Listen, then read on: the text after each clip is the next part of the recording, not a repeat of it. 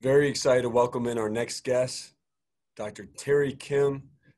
Dr. Kim and I will go into it, but we've had a great history. I think it's great at least. But Dr. Terry Kim from the Duke Eye Center. Doc, thanks for being with us today. John, thanks for having me on the show. Great to be here. Doc, do you want to talk about the importance of eye health and eye screenings? Obviously, every year you screen our team, and we'd love to hear you talk about that. John, it's hard to believe that with 2021, this will be our 20th year of doing the annual eye screening for the Duke basketball team. And, you know, it's something I'm passionate about, having been a Duke undergrad and medical student, and of course, a huge Duke Hoops fan. It's kind of cool to kind of give back. It's an important thing because, you know, in 2020, we published a paper documenting the findings of our screenings and also reviewing some of the eye injuries that Dr. Ellis Wisely and I published. And we also did a book chapter with Dr. Amendola looking at, you know, the whole book is on basketball and the science of basketball and the injuries that occur. And we did a chapter in that. So, you know, there's a lot of information there. And if you look at the statistics, John, basketball is a sport where, you know, it's probably the sport that has the most common eye injuries compared to the other sports. So it's an important area.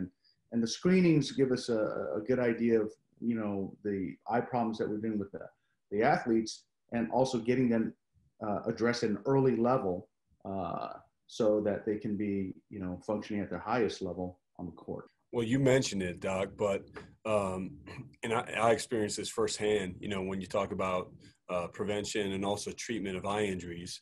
You know, it's about a little over 10 years ago when I had an eye injury playing for the Miami Heat Summer League. I think it's a credit to the relationship that you've had with our program. I knew immediately you were the first person I called, and we worked through my issues. But talk about what's your experience been like with that, and how have the screenings helped, and also how do you prevent some of these eye injuries? John, I'm never going to forget that day that I got that phone call from you, the discussion that we had, and me flying out to see you and your parents, and walking you through that, because it's hard to understand the impact of something like that, an eye injury, in your case, a pretty severe eye injury. And can I just say, I think eye health and eye injuries, there's something you take for granted. Absolutely. You don't go into practice or a basketball game thinking about your vision. And so that really was a wake up call for me. And I am eternally grateful for you and all the help you've given me throughout these years and the support. And I just want to say thank you. Thank you. I appreciate that, John. But, you know, I feel like part of the team, and that's what I'm here for.